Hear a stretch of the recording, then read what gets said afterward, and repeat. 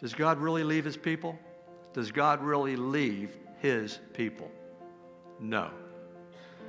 But sometimes it feels like it. God doesn't leave his people. He's always with his people. He's always for his people. But we can lose his comfort, can't we? We can lose his peace. We can lose his power. We can lose his leading in our lives when we shut down our own hearts, when we close off our hearts to him. It feels as though he's left. We're going to see through Hosea, there's two kinds of misery.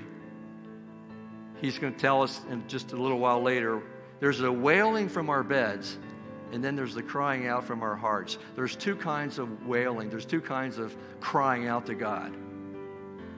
There's a wailing from your bed when it's all about your pain, when it's all about your problems, when it's all about you trying to figure out why God's not doing a better job of taking care of you, and you shake your fist at him. There's that kind of crying out, but that's not repentance. That's just frustrated people who don't know what to do with their frustration. They don't know what to do with their problems in their life. And they're wailing from their bed. That's what Israel was doing at this point.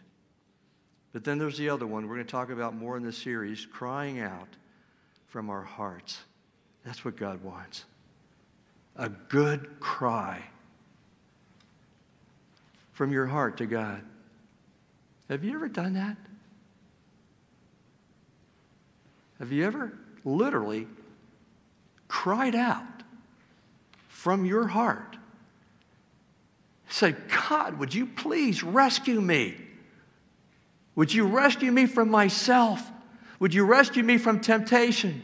Would you rescue me from my own plan I have on the side? He'll hear that cry, I promise you.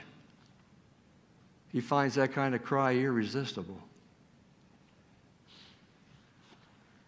That's what he's waiting to hear from us. When God leaves, he's still listening. You know, God can go far. It can seem like God has gone very far away from you, but he's got perfect hearing.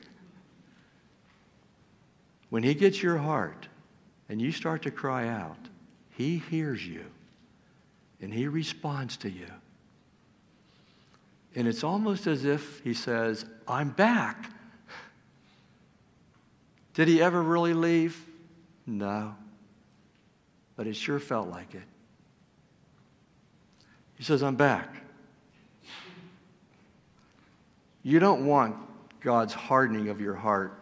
You don't want to be a part of that. When God hardens his heart to the sinner, all he does is take his hands off and let you go the way you think you want to go. You don't want that. What does the book of Romans tell us? God's kindness leads us to repentance.